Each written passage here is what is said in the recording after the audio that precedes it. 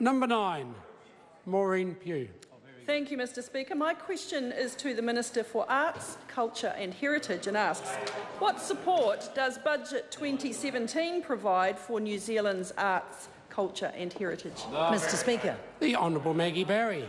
We allocated a total of $21.2 million of new funding, including an $11.4 million investment into Radio New Zealand, $4.8 million for the ongoing development of Pukeahu National War Memorial Park, $5 million in additional funding for the 2019 First Encounters 250, and along with colleague the Honourable Simon Bridges, $305 million was allocated to support New Zealand film industry, both globally and domestically.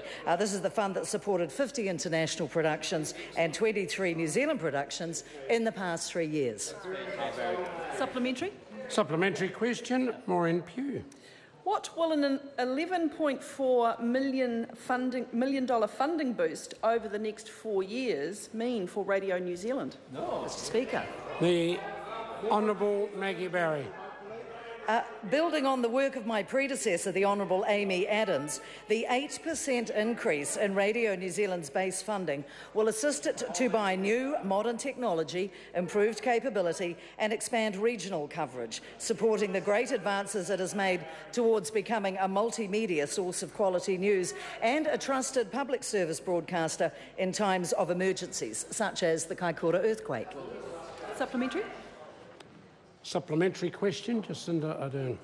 To the Minister, can she confirm that despite telling the Save the St James group in December 2015 that she was looking into avenues to support its restoration, 18 months later she's not only failed to follow through, she instead denied their application for support, but still had the audacity to have a photo op with a building that is facing ruin on her watch?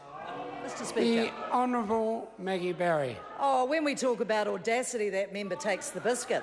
Having been heard of not at all over a long period of time, I acknowledge the heritage significance of the St James Theatre as a Category 1 building, and along with the local Member of Parliament for Auckland Central, the Honourable Nikki Kay, I am engaged actively with my officials and with those associated with the St James in a real sense for the provision of services to that wonderful theatre, and that member has done absolutely nothing at all for St James.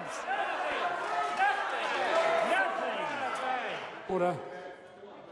Supplementary question, Maureen Pugh. Thank you, Mr Speaker. How will an additional investment enable the ongoing development of Pukeahu National War Memorial Park? Mr Speaker. The Honourable Maggie Barry. Since its opening in April 2015, the park has been embraced by New Zealanders and has established itself as a place for remembrance and commemoration, not only here but internationally, attracting more than 122,000 visitors and 20,000 school children. The new funding will mean the park can continue to provide its highly successful education program at the Queen Elizabeth II Education Centre. It will also assist with the installation and upkeep of the memorials. We will also be unveiling British, Belgian, French and American memorials. They're in the pipeline and will be installed by next Anzac Day. I absolutely thank and congratulate my predecessor, the Honourable Chris Finlayson, for the heavy lifting he did on the park and on the Aras Tunnel. It's been a triumph. Order.